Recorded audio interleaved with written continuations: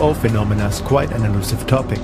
Despite many years of documented encounters, there is still no confirmation from any official authorities, be it mainstream science or government, that there may be something otherworldly going on. On the contrary, there's often ridicule and avoidance whenever the subject comes up.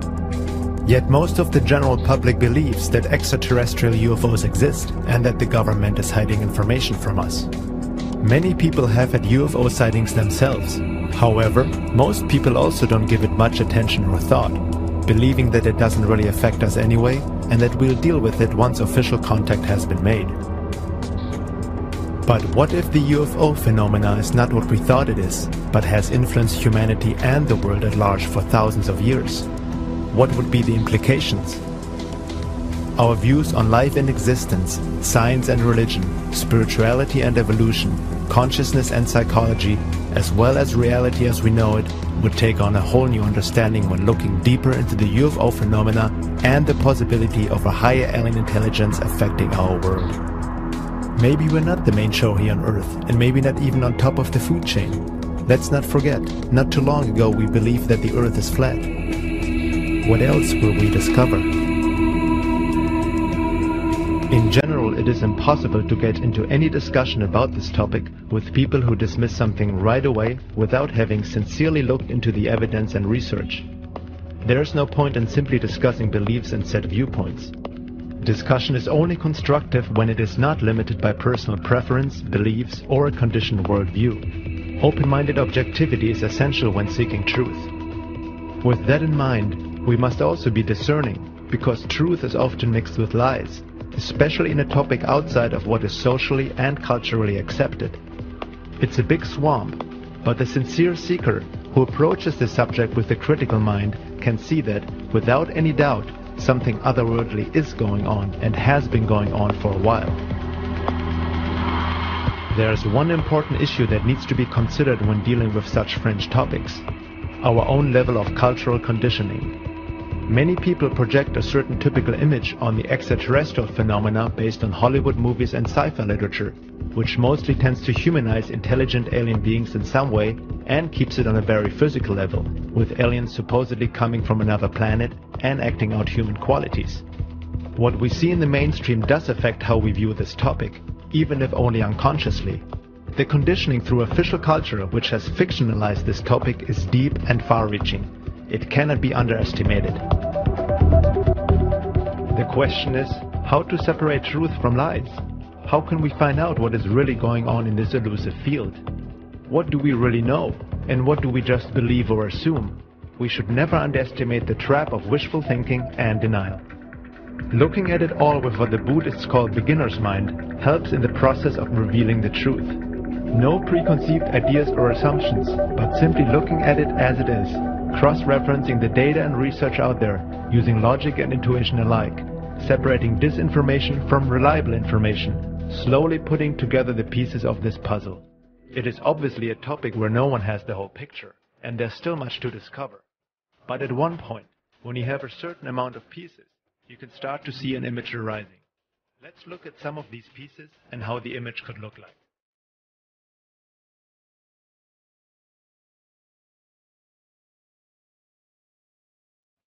When it comes to well-documented UFO cases, especially involving government and military documents, there is one book to point out, and that is Richard Dolan's UFOs and the National Security State, The Chronology of a Cover-Up. Dolan comes from an academic background, giving him the much-needed critical but open mind when researching such matters. He holds an MA in History from the University of Rochester and a BA in History from Alfred University. Prior to his interest in anomalous phenomena, Dolan studied US Cold War strategy, Soviet history, and international diplomacy. UFOs and the National Security State is a historical narrative of the national security dimensions of the UFO phenomenon from 1941 to the present. Included are the records of more than 50 military bases relating to violations of sensitive airspace by unknown objects, demonstrating that the US military has taken the topic of UFOs seriously indeed. Some believe that UFOs are just developed Nazi technology or secret military projects but have nothing ET-like to them. Others explain UFOs with Jungian psychology as a projection of our collective. For anyone who doubts that the UFO phenomena is real needs to read this book. It is well documented and clearly shows that the government and military are very aware of the UFO issue and do not have a handle on it.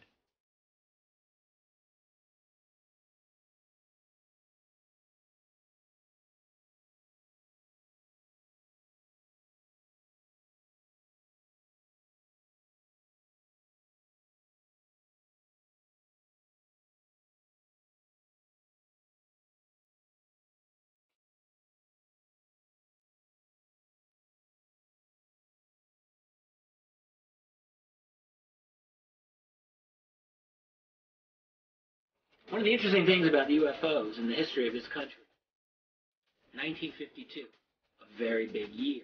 Why? Well, for one, it seemed like the entire nation was being invaded by UFOs. Civilians and military people alike around the country were watching these things. Military people reported them a lot. This is a memo from the Director of Scientific Intelligence for the CIA to the Director of the agency, Walter Beadle Smith, in December 1952, and this is what it says. At this time, the reports of incidents convince us that there is something going on that must have immediate attention. Sightings of unexplained objects at great altitudes and traveling at high speeds in the vicinity of major U.S. defense installations are of such nature that they are not attributable to natural phenomena or known types of aerial vehicles. It's the CIA. People don't just come out and say, boss, I think we're being invaded. That's about as close as you're going to get in a classified memo to the director of the Central Intelligence Agency in 1952. The really extraordinary encounter occurred when this object detached a smaller object from it, which then pursued the F-4 interceptor. The pilot pulled an extreme turn to get away from the object, and this small object turned inside his own arc and then rejoined the mother craft for a perfect rejoin. That's 1976. What can do that today, much less 35 years ago? Well, officially speaking, we don't really know. Unofficially, I think we do know. These are advanced technology that is not being operated, officially at least, by our own civilization. And therein lies the problem with the UFO phenomenon. Everyone in the world knows there's something going on, and no one in official power is ever willing to admit it. There are people who are so hide down in their opinions and so skeptical about this without bothering to look at any of the evidence that they will say, well, the government did look into this. The government did have Project Blue Book. They investigated it. They found there was really nothing to this. I heard that there was a scientific investigation, too, that also debunked UFOs. That explanation to this day is used by the Air Force and by the government to dismiss the whole topic of UFOs. But here's the deal. Project Blue Book, a joke of an operation. I have a letter here from 1955 to the commander at Ent Air Force Base in Colorado Springs, Colorado, about UFO reports. In keeping with the purposes of the UFOB program, in this case UFOB means UFO, it is necessary to strive to reach as many case solutions as possible, thereby reducing the percentage of unknowns to a bare minimum. Not a minimum, a bare minimum.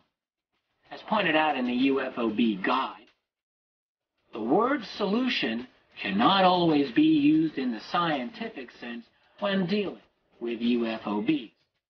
For this purpose, it must more often mean that a given case meets a given hypothesis. If it looks like it might be a flock of birds, you don't have to bother investigating. Just put down birds, and it's solved. And we're told that they investigated a total of 12,618 sightings, and only 701 remained unidentified. Look, I'll tell you right now, those people didn't do one investigation that was worth a damn. That is the scientific foundation, if you can believe it, as to why your government continues to this day to deny that there is a UFO reality worth investigating. Dolan also examines the rising of a national security state or military-industrial complex independent of official government supervision, as well as the issue of disinformation and counterintelligence programs COINTELPRO, designed to deliberately spread false information in order to keep the public away from the truth. Compartmentalization is the name of the game, on a need-to-know basis. That's how secrecy works.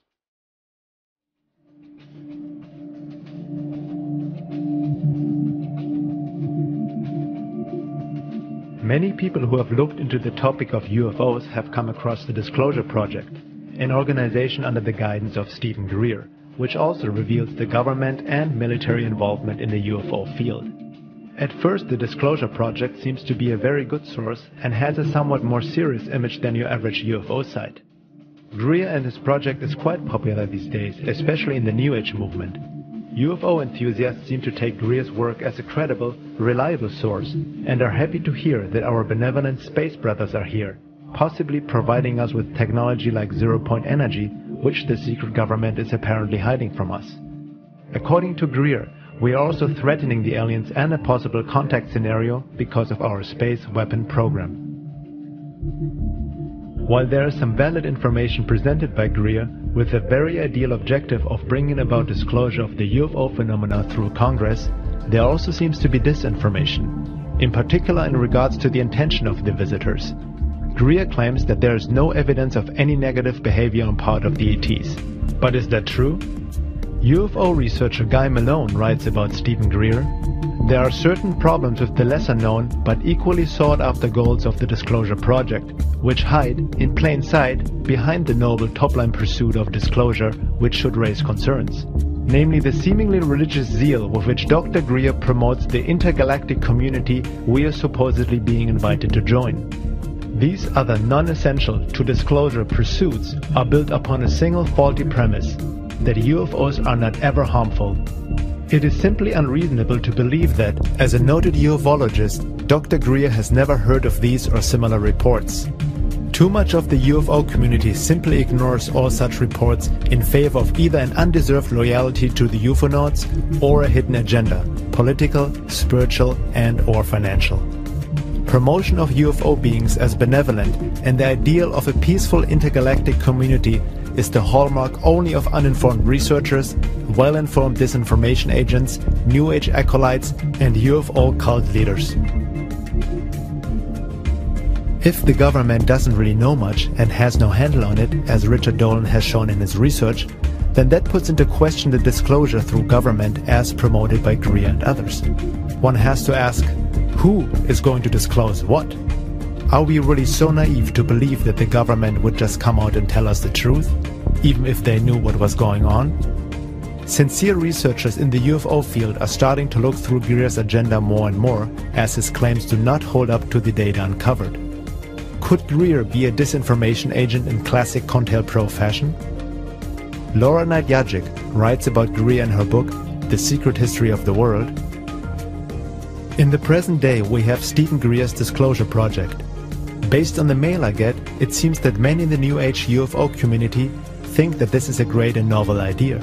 However, history shows that it has been tried before. The one thing about Greer's effort that suggests it is just more and better COINTELPRO is his attachment to the aliens are here to help us idea, which is directly contradicted by history. In regards to secrecy of the UFO issue, referring to Dolan's work, she writes, "This brings us back to the problem of the secret state and its agenda. Some people believe that this secrecy is absolutely essential. They say that the public simply could not handle the truth about aliens. They say that there is no reason to spoil people's lives with the truth because there's nothing that the average person could do about it anyway. Is that really true? Would there be so much effort to conceal the alien agenda if disclosure of the truth wasn't harmful to that agenda?" Dolan's chronological history of the actual interaction between UFOs and the public and the corresponding behavior of the military, the intelligence community, the media, the scientific community in its interaction with the public make this abundantly clear. It seems obvious from the documentary evidence as well as the behavior of the military in response to UFOs and the alien matter that the aliens do have an agenda and that, at some level in the layers of secrecy, there are those who know, at least on a need-to-know basis, what the agenda is. It seems abundantly evident that the secrecy has been enjoined on this group by the aliens themselves. What is more, a careful assessment of the evidence does not suggest a benevolent agenda. Now, what would an alien agenda be that might not be in our best interest?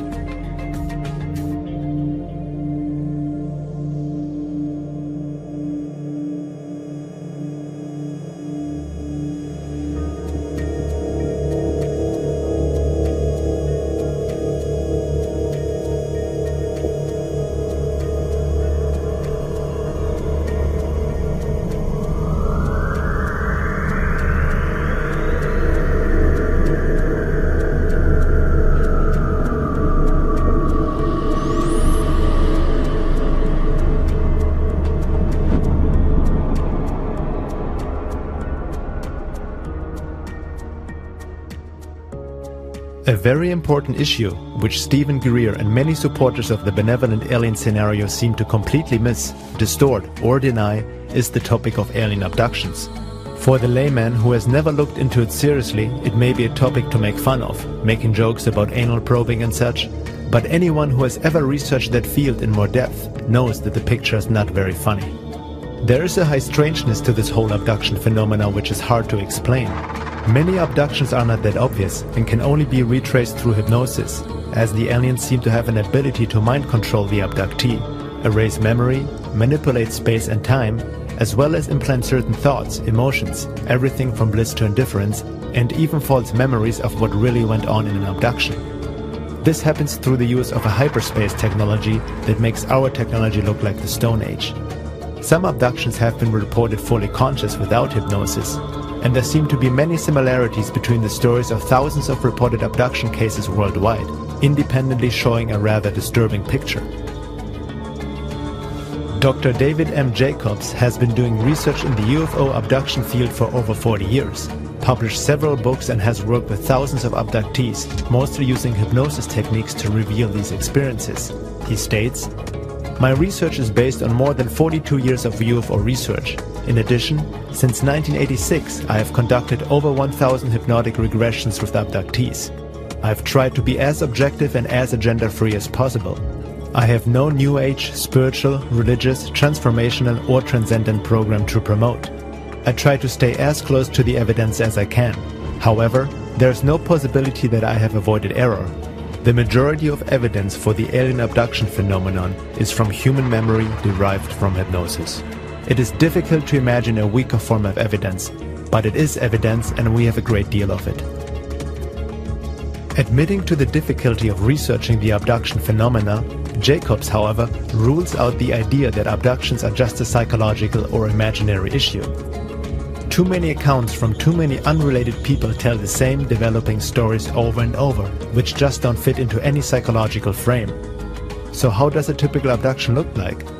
Jacobs describes it in a nutshell. Abductions are a complex series of events and procedures directed by the abductors to passive or controlled abductees.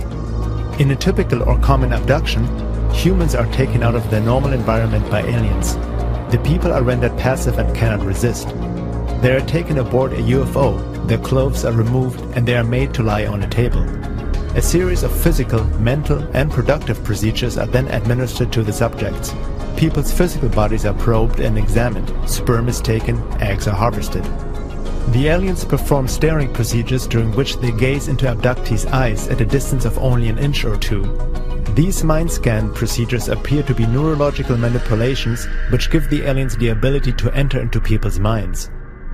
After the table procedures, abductees report that they are sometimes taken into other rooms where they are required to have skin-on-skin contact with unusual-looking babies.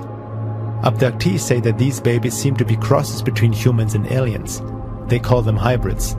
Abductees also see hybrid toddlers, older youth, adolescents and adults. Sometimes abductees report that they are required to perform tasks, that they are tested in some way. They say that machines are brought in to examine them. They sometimes are required to have a form of sexual intercourse with other humans and sometimes with adolescent and adult hybrids. They are returned to their normal environment and within seconds they forget what just happened to them. The individual abductee accounts are far more detailed. Not all are UFO related. Some have to do with underground bases. Dr. Jacobs says that after all these years of research and putting the pieces together, he can see a picture emerging. It looks like there's a program in the works with a certain goal, and that producing offspring may be one of the objectives behind the abduction phenomenon for the purpose of creating a hybrid race. Some skeptics blame Jacobs for inducing his own belief system through hypnotherapy into his patients, and therefore creating false abduction accounts. However, this doesn't hold up with the evidence Jacobs and other researchers have come up with, much of it even without the use of any hypnotherapy. It only shows that skeptics haven't really looked into the research and are more trying to validate their own belief system rather than objectively looking for truth. In regards to the typical debunking of the abduction phenomena, be it through the scientific or spiritual community, Jacobs says, "In my 40 years of UFO research, the last 20 of which spent studying the abduction phenomenon, I have learned a simple evidence truism. All debunkers make one or more of three fundamental mistakes. They do not know the evidence, they ignore the evidence, or they distort the evidence. Any of these errors would be catastrophic and perhaps even scientifically dishonest when writing about something of accepted scientific consequence. Leaving in mistakes is tantamount to ignoring or to distorting the evidence. Unfortunately, when it comes to abductions, all debunkers comply with the evidence truism. There are no exceptions." Dr. Rick Strassman, author of DMT, the Spirit Molecule,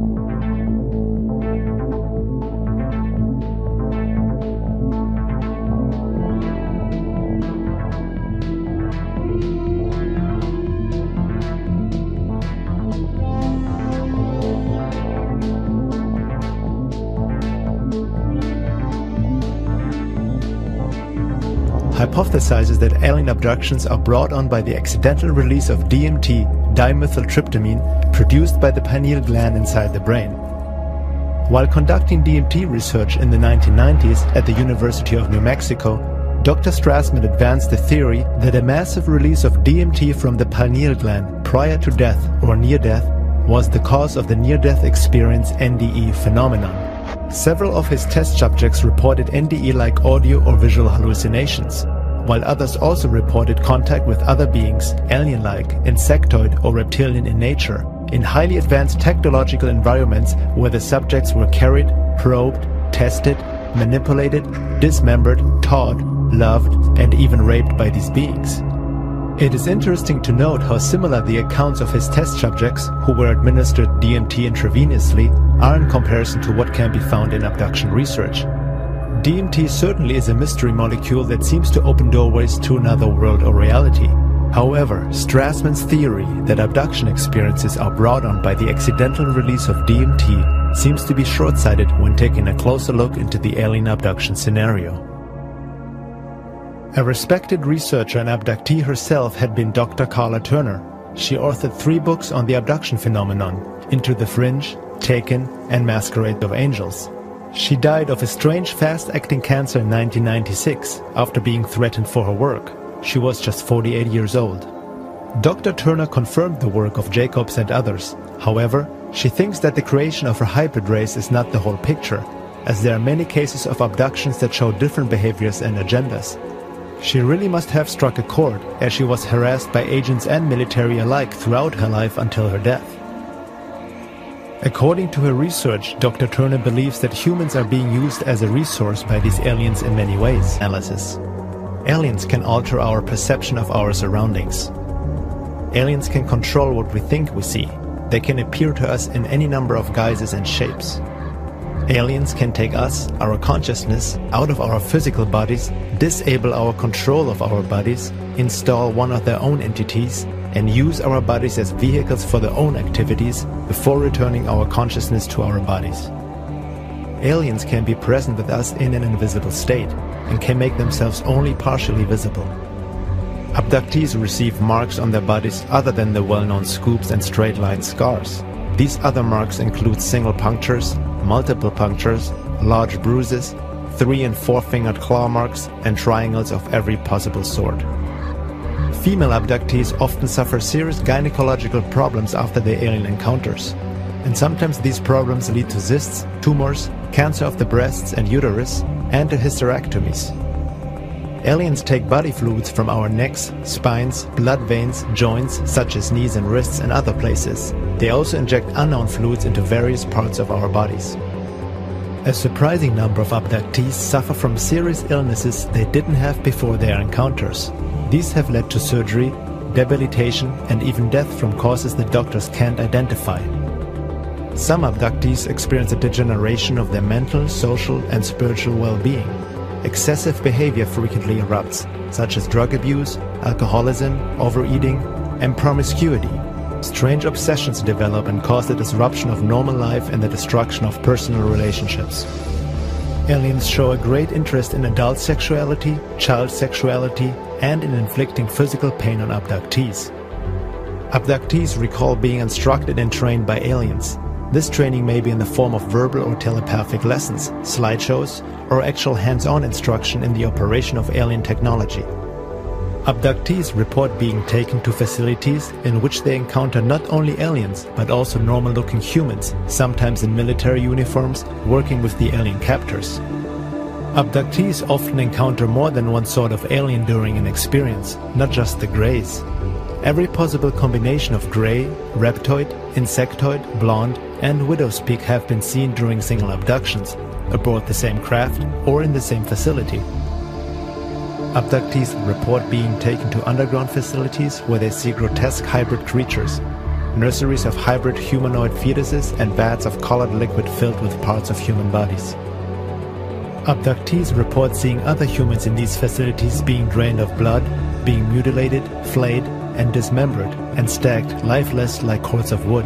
Some abductees have been threatened that they too will end up in this condition if they don't cooperate with their alien captors. Aliens come into homes and temporarily remove young children, leaving their distraught parents paralyzed and helpless. In cases where a parent has been able to protest, the aliens insist that the children belong to us. Aliens have forced human abductees to have sexual intercourse with aliens and even with other abductees, while groups of aliens observe these performances. In such encounters, the aliens have sometimes disguised themselves in order to gain the cooperation of the abductee, appearing in such forms as Jesus, the Pope, certain celebrities, and even the dead spouses of the abductees. Aliens perform extremely painful experiments or procedures on abductees, saying that these acts are necessary but give no explanation why. Painful genital and anal probes are performed on children as well as adults. Aliens make predictions of an imminent period of global chaos and destruction.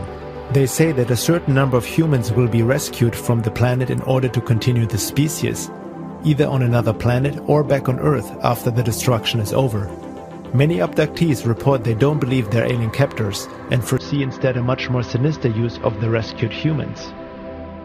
Further commenting on that list, Karla Turner states, "In every instance from this list, there are multiple reports from unrelated cases, confirming that such bizarre details are not the product of a single deranged mind. These details are convincing evidence that, contrary to the claims of many UFO researchers, the abduction experience isn't limited to a uniform pattern of events. This phenomenon simply can't be explained in terms of crossbreeding experiments or scientific research into the human physiology." Since most abductions are not remembered consciously, Dr. Jacobs believes that there are millions of abductions worldwide of people who have not the slightest idea that they had been abducted. Dreams and issues of missing time can be hints that an abduction has actually occurred. Sometimes people remember later in life, after 30 to 50 years or so, that something like an abduction had occurred earlier in life. Hypnotic regression can help to uncover more. However, there's also physical evidence at times, such as body marks, and there are conscious recollections without the need of hypnosis. According to abductee stories, most abductions are performed by the typical grey alien, which has become a sort of pop culture icon thanks to Hollywood. Sometimes there are reptilian and humanoid entities present who seem to oversee such procedures. Some people believe that abductions are performed because these aliens are dying, claiming that they need our DNA and that in a sense we are helping them. On the other hand, some supporters of the benevolent alien scenario suggest that abductions and genetic manipulation of humans happen on purpose for our benefit in order to upgrade our DNA for the shift. However, this assumption doesn't hold up in light of the overall research and merely downplays the abduction phenomena by painting an inferior and innocent image of the aliens or seeing them as saviors. The gray aliens seem to be just biogenetic robots performing assigned and programmed tasks, but are not in charge nor a race on their own.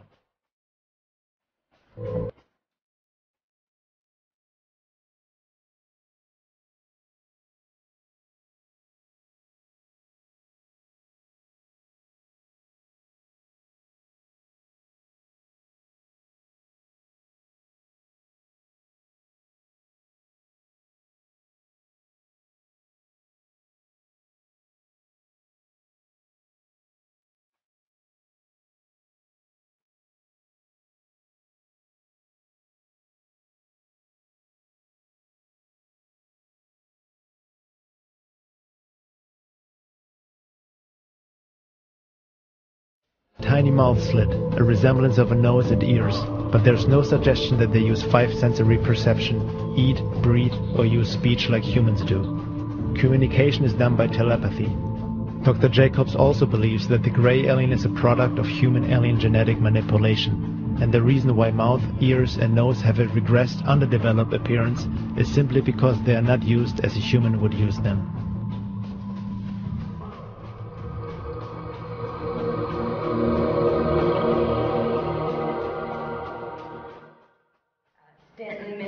The need to hold ourselves to facts in this field. And I think that is extremely important. We should repeat that 10 times a day as we go through the work in this area. The problem, of course, with the abduction phenomena, as with a lot of ufology, is that the nature of the alien activity is designed deliberately to keep us from having much in the way of concrete evidence. Designed that way. It is not an accident.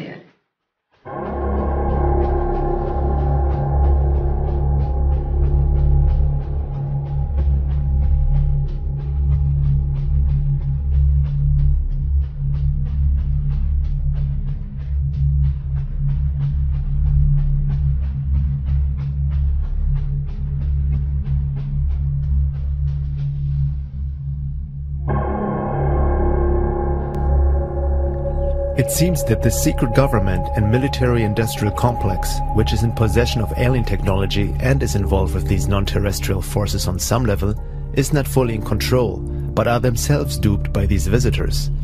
Looking into military abduction accounts, MyLab, researched by Dr. Karla Turner, she has reports by people who have been abducted regularly by aliens and then also started to get abducted by military personnel, who then questioned the abductees about what the aliens wanted from them and what they conveyed to them.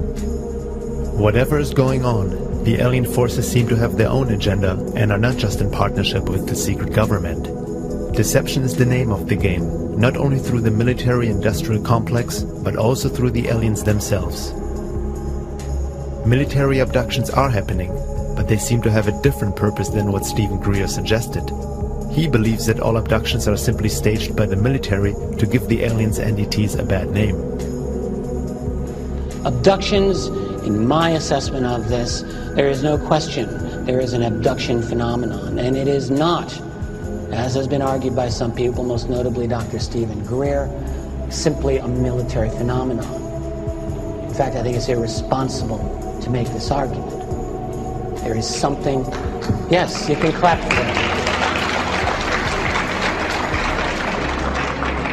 It boggles my mind, to be perfectly candid here, that a researcher can make such a blanket statement. You have a phenomenon that's gone on globally for a long time. You have individuals that are describing highly consistent things in terms of their abduction experience. And I don't know what else it can be other than a kind of religious-like zeal that can cause a person blindly to say the only abductions that occur are military. This I find indefensible. And I think that a careful review of the evidence certainly leads to that conclusion. Abductees and contactees seem to get duped by their alien friends as well, being told they are special and they have certain important functions to perform in the coming future. Some abductees claim that they have given permission for abduction through their unconscious mind and have developed a kind of a Stockholm syndrome, worshipping their abductors. What needs to be kept in mind is that these beings are able to create virtual realities, trigger emotions, and implant thoughts. I believe now that the reported and confirmed details in all of these reports are strong evidence against accepting consciously recalled alien encounter reports at face value because of the illusion capabilities, because of the screens, and because of the virtual reality technology that we have witnessed being manifest by these entities.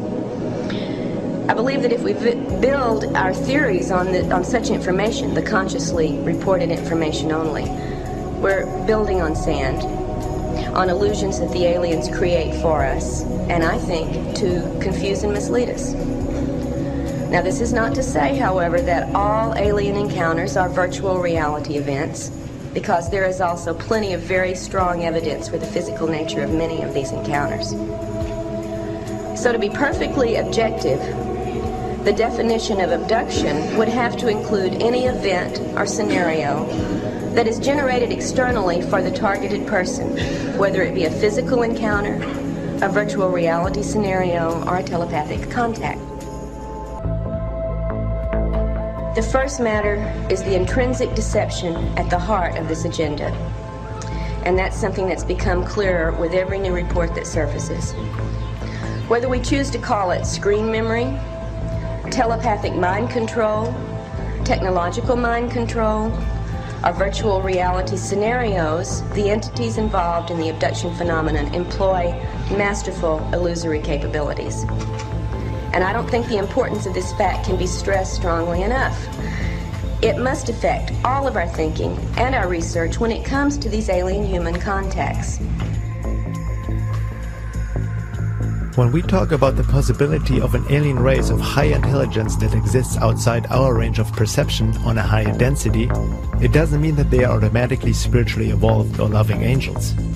This also doesn't imply that there aren't any benevolent beings on higher realms of existence. However, there is a heavy romanticizing of the alien UFO phenomena going on based on wishful thinking and assumption. Not many people actually question the intentions of these beings. Dimensions are lateral and infinite, and densities are vertical and only 7. Okay. And density refers as much to state of awareness, you know, because obviously if you're in a higher density, you're more aware of the multiple dimensions on the density below you, you know, and as you go up, you know, this just increases, because we as human beings are extraordinarily aware of, you know, many creatures inhabiting the animal kingdom and the world around us, the natural world and so forth. So we're aware of many dimensions below us. And we'd have to say that these higher dimensional or higher density beings have the same perspective on us that we have on, and that's kind of a scary thought, especially if you realize that they may not have your best interest at heart. And just as the farmer has a lot of awareness of the many dimensions of his herd of cows, he knows them very well because he knows which ones he's going to butcher to have put in his freezer. Could there not be the possibility that there is an alien intelligence that has been around far longer than we imagine, and who may look at us like we look at and use in many ways lower life forms on this planet as a resource and even as food? Food doesn't have to be physical, and these beings seem to feed off our emotions and energy. But maybe our official culture, with its institutions, is also a product of and influenced by the other, the alien mind, or predator, as Don Juan called it. Hence the debunking, ridicule, and avoidance of this topic in the public. Usually, if people admit that there might be other life forms visiting this planet, they tend to project human qualities into these visitors, rejecting anything that doesn't fit into this conditioned image of our space brothers.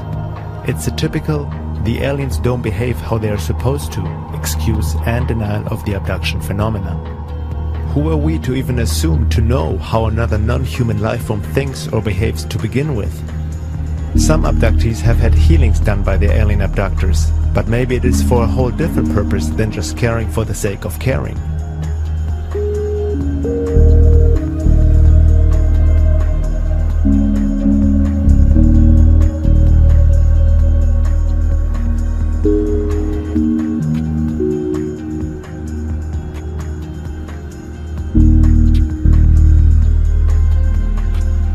A common explanation in New Age circles is that abductees attract these experiences to them, based on the popular law of attraction and create your own reality concepts, sometimes claiming it's their karma.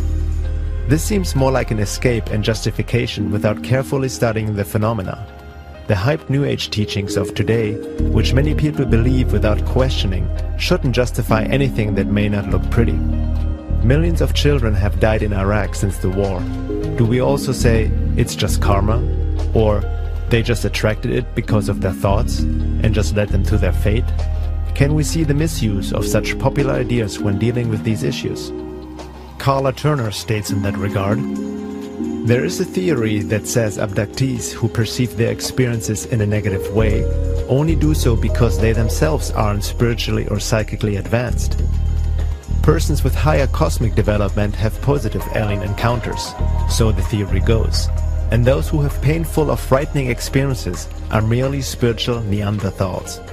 This is a pet theory of researchers who claim that aliens, whether objectively real or not, serve as mirrors of our spiritual nature on an individual or species-wide basis. Having worked with so many decent, honest, positively oriented abductees, however, I believe this theory is wrong. It is worse than wrong. It is despicable. As despicable as blaming a rape victim for the violence committed against her. This attitude leaves many abductees feeling doubly violated. First by the aliens who took them, and then by the UFO researchers to whom they turn for explanations and help. Daniel Pinchbeck and others suggest that these entities performing the abductions are aspects of our psyche, and how we perceive them depends on how we look at them. He wrote in 2012, The Return of Quetzalcoatl, "Are the visitors real or imaginary? They are both and they are neither. Any entity only possesses relative reality, including ourselves.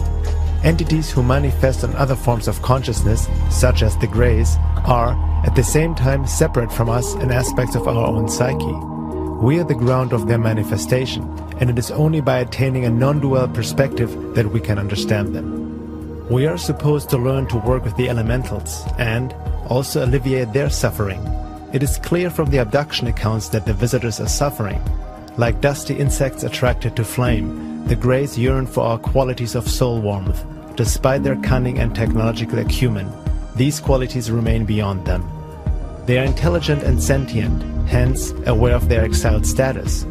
Unable to escape their desouled condition, they desire to draw humans into their lower world, sustaining their half-lives on our subtle energies. They appear to be utilizing their dream world technologies in a serious and desperate attempt to find a way out of their cul-de-sac. Everything exists and nothing exists at the same time. The aliens are separate from us, and at the same time they are part of us. While there's obvious truth to such ideas from a higher perspective, these considerations are useful only for the expansion of perception, but are not useful for practical application. By simply dismissing strange aspects of reality as existing and not existing at the same time, or separate from us and at the same time part of us, is to generalize life with oversimplified spiritual perspectives such as everything is an illusion or we are all one. There is a danger to philosophize and essentially buffer up the issue without seeing the limitations of such higher truths in our state of being and existence. In general, there seems a tendency in the New Age arena and certain progressive conscious movements to come to an oversimplified application of spirituality and quantum mechanics. Also, by defaulting to the assumption that the grey aliens are beings who suffer and crave what we have, Pinchbeck and others ignore much of the evidence and research that show quite a different picture. Looking at what Dr. Karla Turner and other abduction researchers have found out, it seems more likely that the grey alien is as much suffering and yearning for our soul warmth as a robot performing certain tasks. The gray aliens don't seem to be in charge, but are being used as biogenetic working drones by other more powerful beings such as reptilians or insectoids, who oversee the procedures and who actually seem to be able to plug into a gray alien and work or see through them. Implanted screen memories can also hide and distort of what an abductee has really experienced and paint a false image of what the grays really are. Screen memories may be unusually vivid dreams, recollections of meeting spirits, or even of friendly interaction with aliens. Hypnosis can get past screen memories to uncover another layer of experience, which is most often less agreeable. I remember just lying there, trying to relax. I'd opened my eyes, I seen a red light flowing across the ceiling, which it almost looked like the Aurora Borealis. Dan and Joyce Aaron say the room was dark except for the unusual light, which they describe as about 4 or 5 feet in diameter. They say it hovered over the baby's crib at the foot of their bed where their 1-year-old daughter Heather slept. Dan says that when he tried to get up, he found himself immobilized. That was the most frightening feeling I guess I've ever had in my whole life, is not being able to move. I was screaming for him to help me because I couldn't move. And I didn't know that he was paralyzed too. And we both sat up in the bed at the same time. And I said, what the hell was that? Dan agreed to an on-camera hypnosis session with Carpenter, during which he revisited that memorable night in 1976, the night he saw the red light over the baby's crib. This time, under hypnosis, he remembers more. He recalls cowering in the corner of his bed as he watched alien beings take his daughter Heather from her crib. He went to the crib. He went to the crib. His crib. I can't move. You can't move. We don't have any control over what's happening.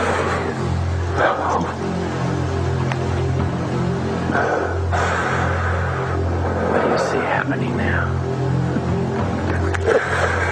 He took her. He took her. Under separate hypnosis, Dan's wife Joyce recalled the same sequence of events. They both say little beings marched them outside, and together the family was floated onto a spaceship. I never wanted it to happen to my children. I didn't realize until later that it had. But when they took her, I couldn't do anything. Abductions start as early as infancy and can occur till late in life. Some people have been abducted hundreds of times. Many abductees are living in fear, not knowing when the next taking will happen, not being able to prevent it, not being able to talk about it for obvious ridicule in the public. Many need to even hide these experiences from their families. Some are so utterly confused that they go mad, even committing suicide. Gain a good quality of life. Be realistic about what can and cannot be done. Stay close to your families. Confide. You don't need the burden of carrying this around without being able to talk about it. Abductees have reported that anger and getting upset at the entities does actually help. Also, by educating themselves and learning more about the abduction and UFO phenomena, they can create an awareness which seems to offer protection. As the saying goes, knowledge protects, ignorance endangers. I think we need to recognize that deceptions are employed at almost every level of this interaction to keep abductees from knowing about the actual events and the actual entities involved in these encounters. To me, maybe I'm just a suspicious sort, this implies that there's something they don't want us to know about. And often what seems implied from the reports is that there is something within us, the humans, something of which we could be capable, something of resistance or altering of this scenario that the abductors absolutely do not want us to be aware of. They go to great lengths to program our thinking about our encounters with them, that we are subordinate, that we are helpless, or that we are dependent, or that we belong to them. The list goes on. And they go to a great deal of trouble to convince us in every way that they can that we can do nothing about controlling these situations. The good news is that in a number of cases in the past couple of years, that hasn't proven to be true. Abductees are finding more and more specific instances in which they are able to resist the illusion suggestions, in which they are able to say no to procedures, and in fact when they have been able to break free of actual controls. This to me is a great step forward, and I think it's going to be something growing with any luck. We're going to find abductees are realizing there are ways to change this entire pattern of activity. But what is very disturbing is the complete denial of this issue, not only in the mainstream scientific community, but especially in the progressive truth and New Age movement.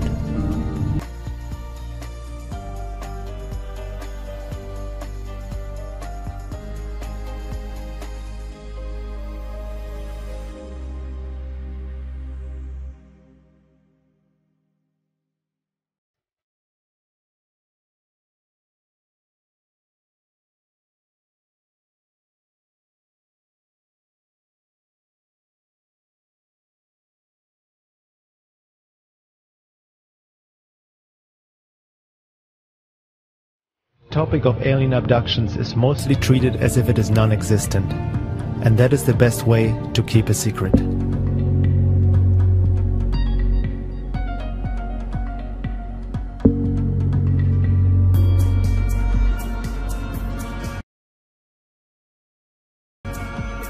Looking at the high strangeness and hyperdimensional aspect of the UFO and alien activity, one can say that it is certainly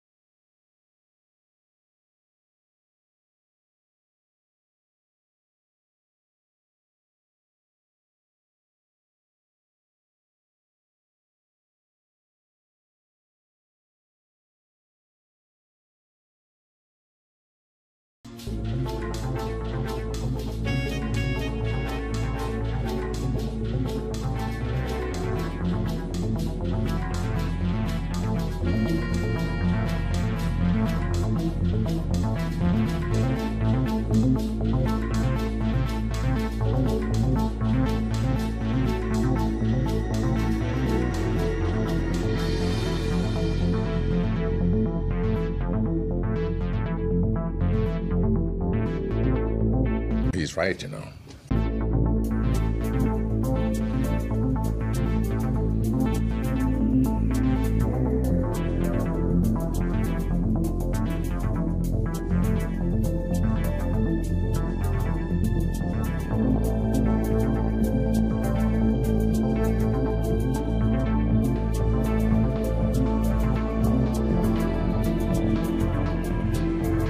Are there any other hints in ancient history and scriptures that talk about a possible hyperdimensional control system, a paraphysical phenomenon which is indigenous to planet Earth? The Gnostics are giving us some insights into the idea of hyperdimensional realities and beings inhabiting them. In Gnostic psychology, the noetic science of the mystery schools, archons are an alien force that intrudes subliminally upon the human mind and deviates our intelligence away from its proper and sane applications. Working through telepathy and suggestion, the archons attempt to deviate us from our proper course of evolution. Their most successful technique is to use religious ideology to insinuate their way of thinking and, in effect, substitute their mindset for ours. According to the Gnostics, Judeo-Christian salvationism is the primary ploy of the archons, an alien implant. In the Gnostic view of human society, the archons are alien forces that act through authoritarian systems, including belief systems, in ways that cause human beings to turn against their innate potential and violate the symbiosis of nature. Because the archons need human complicity to gain power over humankind, anyone who assists them can be considered a kind of archon, an accessory. How do humans assist the archons? One way is by accepting the mental programs of the archons, that is, adopting the alien intelligence as if it were human-based, and implementing those programs by actually enforcing them in society. Another way is by actively or passively conforming to the agenda so proposed and imposed. Their most successful technique is to use religious ideology to insinuate their way of thinking. Now that is very interesting indeed, and puts also the whole New Age world of spiritual teachings as well as religion into a different light, doesn't it? The story of the archons is similar to what Don Juan talked about in The Active Side of Infinity by Carlos Castaneda. Ah, that's the universe at large, Don Juan said, incommensurable, non-linear, outside the realm of syntax. The sorcerers of ancient Mexico were the first ones to see those fleeting shadows, so they followed them around. They saw them as you're seeing them, and they saw them as energy that flows in the universe. And they did discover something transcendental. They discovered that we have a companion for life. We have a predator that came from the depths of the cosmos and took over the rule of our lives. Human beings are its prisoners. The predator is our lord and master. It has rendered us docile, helpless. If we want to protest, it suppresses our protest. If we want to act independently, it demands that we don't do so. You have arrived by your efforts alone to what the shamans of ancient Mexico called the topic of all topics. I've been beating around the bush all the time, insinuating to you that something is holding us prisoner. Indeed, we are held prisoner. That was an energetic fact for the sorcerers of ancient Mexico. Why has this predator taken over in the fashion that you are describing, Don Juan? I asked. There must be a logical explanation. There is an explanation, Don Juan replied, which is the simplest explanation in the world. They took over because we are food for them, and they squeeze us mercilessly because we are their sustenance. Just as we rear chickens in chicken coops, the predators rear us in human coops. Therefore, their food is always available to them. No, no, no, I heard myself saying. That is absurd, Don Juan. What you're saying is something monstrous. It simply can't be true, for sorcerers or for average men, or for anyone. Why not? Don Juan asked calmly. Why not? Because it infuriates you? Yes, it infuriates me, I retorted. Those claims are monstrous. I want to appeal to your analytical mind, Don Juan said. Think for a moment and tell me how you would explain the contradiction between the intelligence of man the engineer and the stupidity of his systems of beliefs, or the stupidity of his contradictory behavior. Sorcerers believe that the predators have given us our systems of beliefs, our ideas of good and evil, our social mores. They are the ones who set up our hopes and expectations and dreams of success or failure. They have given us covetousness, greed and cowardice. It is the predators who make us complacent, routinary and egomaniacal. "But how can they do this, Don Juan?" I asked, somehow angered further by what he was saying. "Do they whisper all that in our ears while we are asleep?" "No, they don't do it that way. That's idiotic," Don Juan said, smiling. "They are infinitely more efficient and organized than that. In order to keep us obedient and meek and weak, the predators engage themselves in a stupendous maneuver. Stupendous, of course, from the point of view of a fighting strategist. A horrendous maneuver from the point of view of those who suffer it. They gave us their mind. Do you hear me? The predators gave us their mind, which becomes our mind. The predator's mind is baroque, contradictory, morose, filled with the fear of being discovered any minute now. I know that even though you have never suffered hunger, you have food anxiety, which is none other than the anxiety of the predator who fears that any moment now its maneuver is going to be uncovered and food is going to be denied. Through the mind, which after all is their mind, the predators inject into the lives of human beings whatever is convenient for them, and they ensure, in this manner, a degree of security to act as a buffer against their fear. Looking at Don Juan's words in the light of what we have explored so far, we should maybe put on a different lens when reading Castaneda's books, no matter if Don Juan was real or not, as some people like to argue over. They contain a great amount of esoteric knowledge when read in the right context, much of it resembling Guenther's fourth way teachings. Our reality might indeed be controlled by denizens of a higher reality. Guenther refers to them in the story of the evil magician, cited by Ouspensky in Search of the Miraculous. There is an Eastern tale which speaks about a very rich magician who had a great many sheep. But at the same time, this magician was very mean. He did not want to hire shepherds, nor did he want to erect a fence about the pasture where his sheep were grazing. The sheep consequently often wandered into the forest, fell into ravines, and so on. And above all, they ran away, for they knew that the magician wanted their flesh and skins, and this they did not like. At last the magician found a remedy. He hypnotized his sheep and suggested to them first of all that they were immortal, and that no harm was being done to them when they were skinned, that, on the contrary, it would be very good for them and even pleasant. Secondly, he suggested that the magician was a good master who loved his flock, so much that he was ready to do anything in the world for them. And in the third place, he suggested to them that if anything at all were going to happen to them, it was not going to happen just then, at any rate not that day, and therefore they had no need to think about it. Further, the magician suggested to his sheep that they were not sheep at all. To some of them he suggested that they were lions, to others that they were eagles, to others that they were men, and to others that they were magicians. And after this all his cares and worries about the sheep came to an end. They never ran away again, but quietly awaited the time when the magician would require their flesh and skins. This tale is a very good illustration of man's position. The Sufi were also hinting at manipulation and deception through hyperdimensional forces, especially in regards to people seeking spiritual experiences.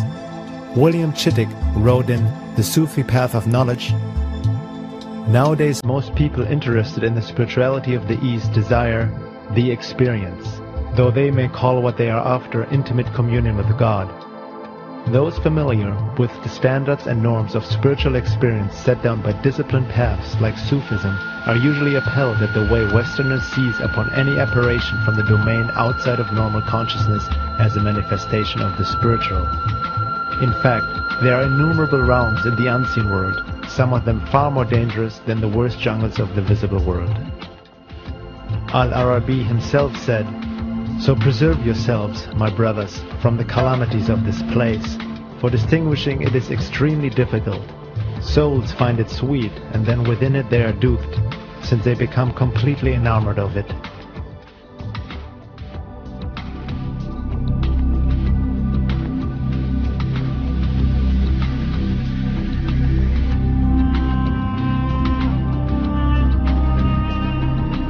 Let's consider what these sources tell us, from abduction accounts to the archons, predators, the evil magician, and aliens. Could they all relate to the same phenomena, manipulating humanity since the beginning of time? Where did religion originally come from? Could popular New Age teachings be influenced by these same forces? A lot of channeled and New Age material tells us to just focus on love and positive thoughts since we create our own reality. We should ignore anything negative or unpleasant, telling us that eventually the light will win anyway, and we need to just watch it unfold, bathe in the photon belt, and let the divine plan unfold. Is there manipulation going on in the New Age movement for the purpose of welcoming alien entities as friends and saviors, or maybe just as a distraction from reality? Laura Nadjajic concludes, if anything, the so-called New Age movement has been so heavily inculcated with the idea that one must not ever think about negative things, that they, above all other people, are most subject to the predations of higher realms. If you don't know about something, you cannot defend yourself against it. The consistent deflection from the truth of the state of so-called higher realms by masses of published material over the many years suggests almost a program of disinformation.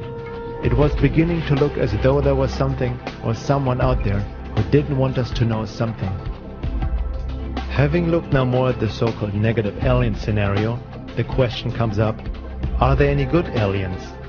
How would the higher positive and spiritual non-human intelligence act? Would they interfere with free will and perform abductions? Would they help humanity against the bad aliens or the evil elite and save us? Or is it more up to us humans to learn our lessons in order to truly evolve spiritually, discerning truth from lies, learning and gaining knowledge of what is truly going on without being held by forces of whom we really don't know much about to begin with? What are these beings who claim to want to help us and land on our shores as promoted through popular New Age channelings these days? That doesn't mean that there aren't benevolent forces out there, but the negative alien scenario is being overlooked and denied in many ways. Maybe once we have learned our lessons, being able to truly see what is going on and act, behave, evolve accordingly, then the good ETs will come and join us, or we will join them. But in the meantime, it is up to us to grow and learn, discern truth from lies, true revelations from clever forms of deception. In our current state of being and evolution, we are more prone to being manipulated than joining any form of galactic federation of higher spiritually evolved beings. Isn't that obvious? We must become that first ourselves.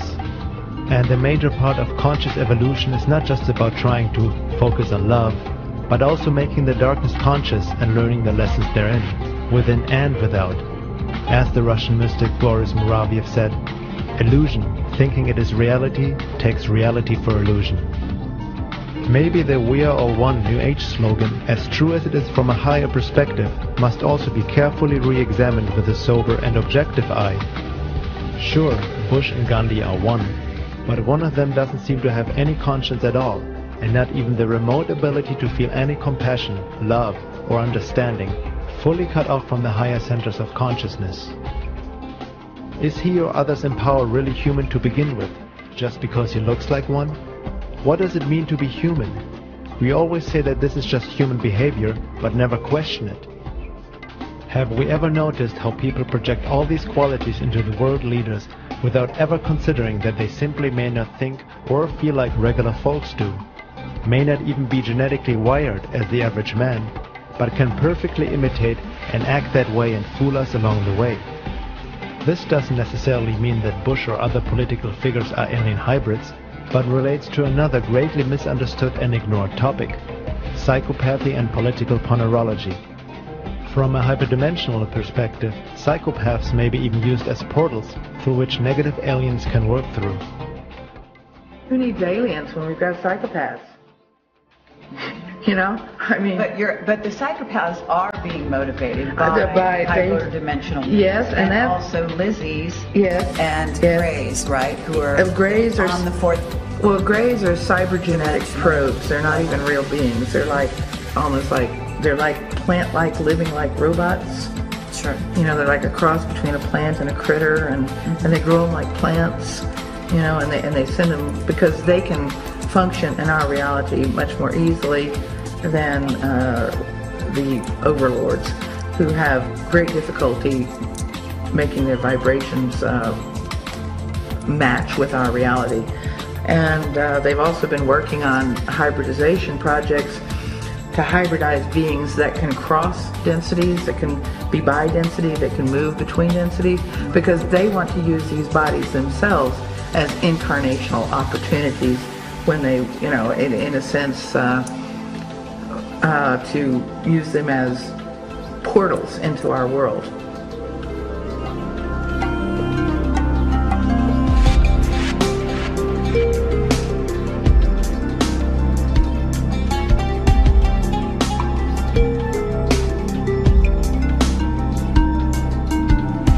Millions of children are reported missing each year, never to be seen again. Did they just run away, or is there a more sinister truth to it? What may be the goal of this abduction and hybridization program that is going on in complete secrecy? Where is it all leading to? Some suggest as a replacement after cataclysmic changes have wiped off the majority of the population, like a reseeding. This may sound like a bad sci-fi movie or fear-mongering to some people, yet anyone who has sincerely looked into it knows that the UFO and alien phenomena has a darker side that can't be just ignored.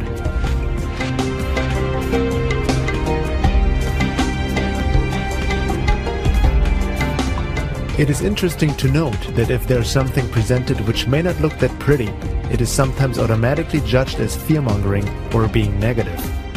Some people seem to mistake objectivity for negativity and wishful thinking for positivity. Most of what people see as negative or positive are their subjective projections and opinions that don't really reflect the world as it is. We're just looking at some of the pieces of the puzzle and a possible emerging picture and resulting questions we may have to ask ourselves. It's all just information. What we do with it and how we react to it, be it fear, denial, discomfort, excitement or inspiration, is up to each one of us. Discomfort in examining our fears can serve a purpose if used or applied correctly. There's a chance for healing from a shamanic and esoteric perspective. It is good to put oneself into a state of vulnerability when looking at the darker aspects of our reality or of oneself. Truly looking at it, facing it, and not giving the ego a chance to explain it all away so we can go back to our comfort zone and ultimately go back to sleep. It's not about buying into fear and panic either, but about gaining knowledge and understanding. Sometimes things need to be confronted without automatically defending our beliefs and views, allowing us to look at the world and ourselves more objectively, not only in regards to the UFO alien issue, but in many other aspects as well. That's part of the awakening process and raising consciousness. One thing is for sure, the UFO and alien phenomena is real. Non-human intelligent entities are and have been visiting Earth, most likely interacting with humanity for thousands of years. The question is now, why are they here? Do they really come from outer space and a different planet? Or are they just hiding outside our perception and have been here all along, or maybe both? There are people who suggest that all we have to do is show love and project love on these beings, and that's how we become one and enter the golden age. Is that really the way and understanding of love, or is that part of the New Age disinformation program, welcoming our space brothers as friends and saviors? Intent is important, yes, we need to be positive and loving, but intent without really seeing what is going on objectively, separating truth from lies, essentially does more harm than any good. Isn't it interesting, as we all focus on global issues such as the environment, self-sustainability, the fake war on terror, economy, the banking system, etc., all important topics that need to be addressed and looked at, but all along there seems to be something else going on which we totally ignore, deny, even laugh about, or try to explain away with questionable spiritual concepts or mainstream psychology. The high strangeness of UFOs, aliens, abductions, and hyperdimensional realities may hold major clues for what is happening and has happened on our planet in regards to history, the rise and fall of nations, religions, evolution, culture, wars, conspiracies, human behavior, psychology, basically humanity's existence as a whole, even potentially the very creation of it. Maybe the elite, which seems to control the world these days through government, media, military, and transnational corporations, are mere puppets to their hyperdimensional masters who have been manipulating humanity for ages. It seems to be happening before our eyes that they have been creating a ruthless race in which to incarnate themselves at the time of this upcoming macrocosmic quantum event, so that they can rule over the rest of humanity, whatever remains, in the higher density state. In other words, they want to lock this planet into their evil garden spot for them to have control and domination. They think, of course, for all of eternity. That's their plan. That's their intention. And, we would like to see that doesn't happen. We'd like to see a future of freedom for people. And the Caesar said that also is possible. But the people, can't do it until they can connect together in a certain way. And they cannot connect together in a way that can block that hyperdimensional. In other words, what we want to do is we want to cut off their power supply. There are all these pathological people on our planet, and they're getting fueled by these hyperdimensional negative beings that are negative. You can't even plumb the depths of their negativity. You read about the most horrible crimes that have ever occurred committed by so-called humans on this planet, and you're getting a little bit of the picture of what their internal landscape is like. What are the implications for humanity when considering the possibility that hyperdimensional alien entities have manipulated humanity through belief systems and genetics since the beginning of time, or since the fall from Eden, as some may want to call it, all the while feeding on us energetically, emotionally, as well as physically? There are ancient accounts that hint to the reality of hyperdimensional control in alien life forms. There are cave paintings and scriptures, writing of the Gnostics and Sufi, the Native Americans, and various ancient esoteric teachings.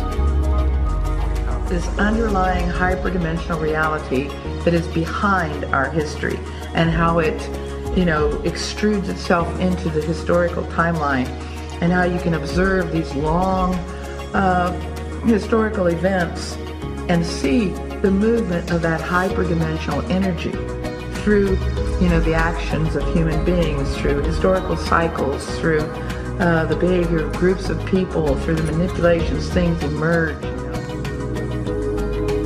This is the age of transformation, but also the age of deception. As the frequency raises on the planet, what we might be experiencing sometime in the future is an intersection of densities and the beings inhabiting them. Perhaps the aliens haven't really traveled from a distant planet, but have been here all along. Some researchers suggest that the Anunnaki are returning to Earth. Maybe they never left, but have been here this whole time, just right outside our range of perception. As one abductee said, they may see us as their property and Earth is their farm. We are the resources and food. Or another more disturbing quote by an abductee. To them we are just cockroaches. We might laugh at such statements, but millions of people are going through these experiences which the mainstream labels as psychological issues. Maybe we should give the abductees a closer listen, as well as the researchers in that field, before we look away too quickly. These entities are feeding off our emotions and energy, and it seems they are trying to keep us in a frequency prison through genetic and other forms of manipulation.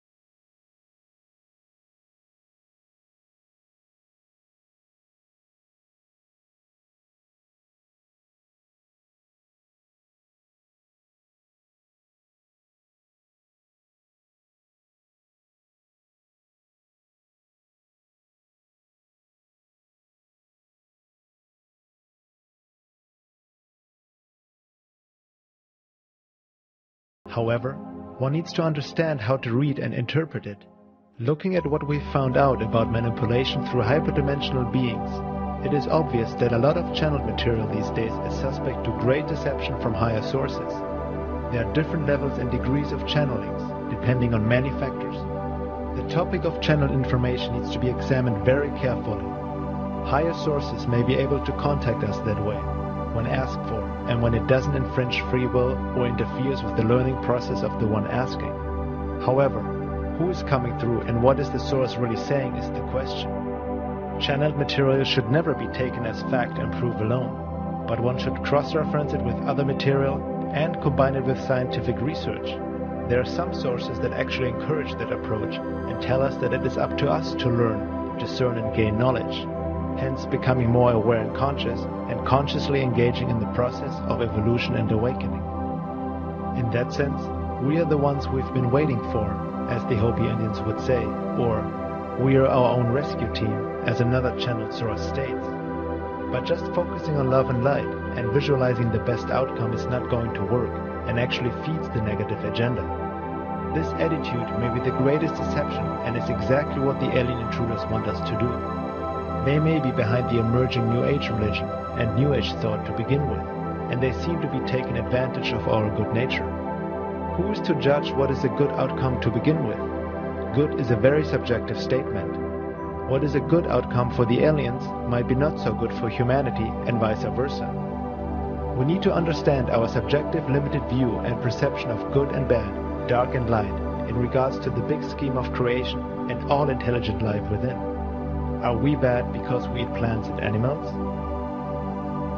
True spiritual work entails more than just focusing our intention of what is possible. It means becoming aware, and becoming aware, conscious, entails seeing the world in oneself as it is, as one is, objectively, dark and light, without rose-colored glasses on, or projecting into it how we like it to be or not to be. Before we can create something new and better, we need to clearly see what is going on, in ourselves and in the world. Otherwise more damage will be done, and it's like a blind man stumbling around in the porcelain store.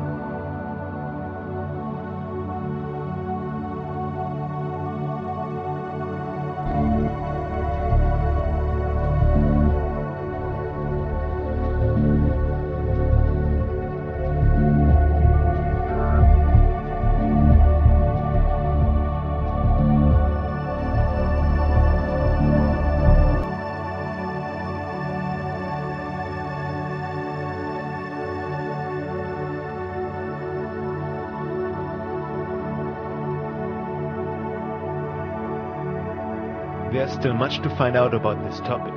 This is just some food for thought, no pun intended. However, one thing is for sure, there's already enough well-documented material out there that shows and proves the possibility of an alien agenda, which might not be quite what we have hoped for. The high strangeness and paranormal aspect of this phenomena make it very hard to study. The fact that these beings and UFOs act in stealth and secrecy, with obvious intent to keep the truth away from humanity at large, doesn't make the issue easier and doesn't speak well for them. One has to ask, why would benevolent beings act that way? Why would good aliens take thousands, if not millions of people against their free will?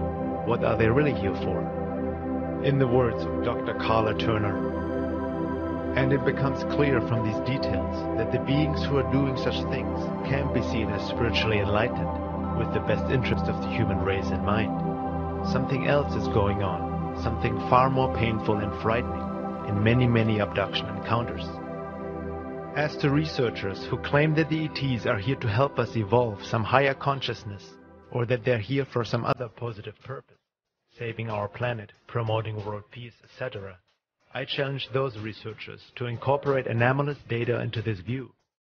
Theories are starting places for research, not proven conclusions, and UFO researchers must be willing to expand and alter their pet theories according to the data they uncover. It would be wonderful if we could shape ET experiences into something positive, but until the details of abduction encounters, all the details, are given serious consideration, I think it's dangerous to cling to theories that ignore data that will not fit. We owe it to ourselves to seek the whole truth.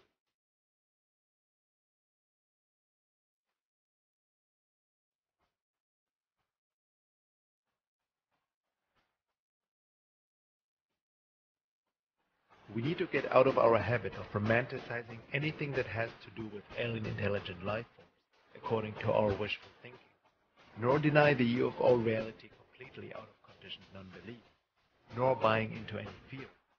This means growing up and becoming spiritually mature, being able to look at the world as it is, the dark and the light, without preference, and understanding what dark and light really means to begin with, moving from subjectivity towards objectivity. Re-examining our beliefs and so-called spiritual knowledge we have gained over the years, which we at times just repeat without question. Everything from Eastern and Western religious teachings to mainstream New Age stuff and various spiritual teachers who have been on Oprah and on mainstream TV, marketing a passive, self-centered kind of spirituality to the masses in this billion-dollar heavy New Age industry. What is really going on? A true awakening or further manipulation and control? The deception in this day and age is massive and cannot be underestimated.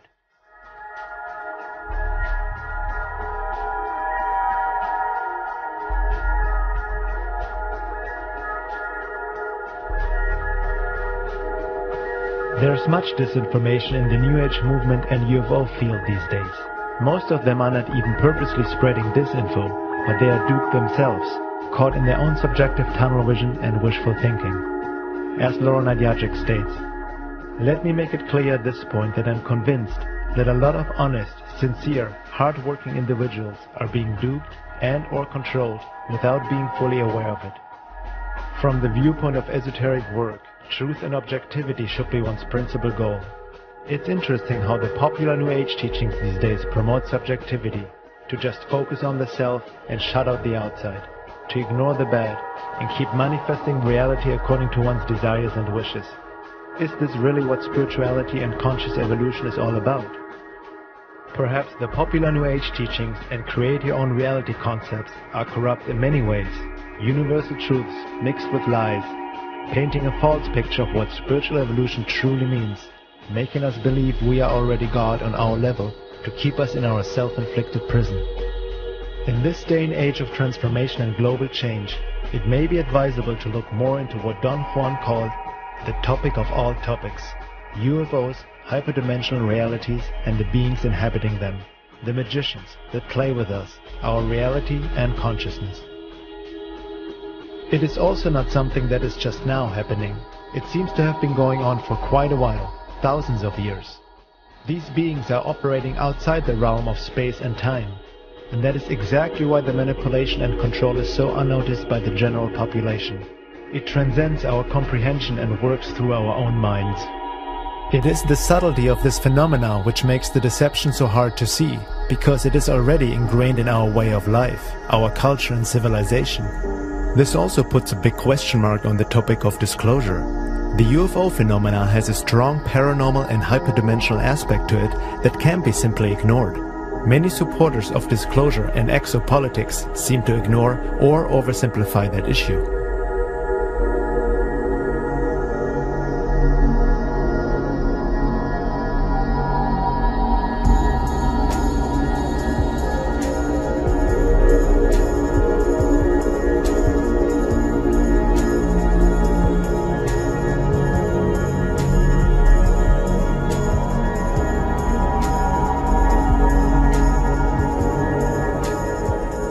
The alien invasion we are subjected to is happening and has already happened through our minds and beliefs, the religious, spiritual, and genetic manipulations throughout the ages by hyperdimensional beings and methods we are only scraping to understand and most of us are not even aware of to begin with. It's state-of-the-art mind control. Are perhaps the aliens themselves behind the New World Order and quest for global enslavement? Most people still have a hard time realizing that 9/11 was an inside job, and that Al-Qaeda is as fake as the war on terror. If the population of this world can be already so easily deceived by such obvious means, how will they ever look through a manipulation and deception by beings they are not even aware of and whom they even might welcome as their space brothers in the near future? Interesting times indeed. In the words of Elton Turner, husband of Dr. Karla Turner. I believe that our very thoughts and consequently our behavior as a race of sentient beings are being undermined through the power of insinuation and the implantation of controlling devices in our bodies by non-human, most of the time, entities. This is truly the most effective way to invade and conquer. I do not trust such creatures, no matter what I've been told about their altruistic motives. We, as a race, have never been free to discover our own true identity. Every social advance we attempt is thwarted by some maniac who springs up with almost divine grace to lead us into madness. Every major religion has managed to find an excuse in its teachings to destroy non-believing fellow human beings. A part of me shudders every time I hear of yet another killing based on 2,000-year-old hatreds. What law allows us to continue with such atrocities? What influence keeps such hatred and fears alive? Why are we abductees so afraid to ask for help from our own society? We have been invaded, but I do not yet believe that the battle is over. Invasion with sticks, knives or guns is a human reality, not necessarily a universal one. There are very sophisticated mechanisms being used in the invasion of our world. Why should our invaders use pointed sticks against us when they can get us to sharpen sticks and use them against each other? Can there be a more successful military campaign than one in which no shot is fired and in which the conquered populace gladly and openly welcomes their enslavers? We are being programmed mentally and socially to accept our invaders as saviors, not a conquering force. The researcher asked me if I personally knew of harm that has come to anyone at the hands of or because of the aliens. Yes, harm has come. My early youth was damaged severely by the unconscious knowledge that I was being used by some non-human agency. It took me 40 years to recognize that the fears which guided me daily were not of my own making, and that the rebellion I constantly felt was engendered by my contempt for the powerful invisible agents that forced me to do things that I knew were wrong even as I was doing them. For example, I did not want to marry the person who became my first wife, yet I had no control over the decision. Before we were married, we were jointly abducted and subjected to severe programming. The results brought no happiness to either of us. We both starved for love and companionship, even though we tried with all our might to find them. My son was also one of their subjects and is miserable and lost. He's an artistic person with so many unknowable fears that he's paralyzed. I know of abductees murdered by mutilations, reports of which are suppressed immediately and completely, by cancers that no physician has ever seen before, and by madness that has led to suicide. In my opinion, these acts were not caused by brothers of any sort. I do not believe that all is lost, however. I have felt a guiding hand that helped me to discover happiness and inner peace amid all this chaos and misery. What I have come to understand is that that hand is only there when I take responsibility for my own happiness and do something about whatever is bothering me. It is time that we think hard about ourselves and what we have on this gem of the universe, our home, our planet. There are laws governing the actions of our invaders, rules guiding their actions and patterns of behavior we can discover if we will make a concerted effort to discern them. We humans have something valuable that is desirable to and usable by the alien forces acting on us. I feel it is time we take back that which is ours, that we use all our resources to discover the laws that govern reality and become the beings that we intrinsically know we are.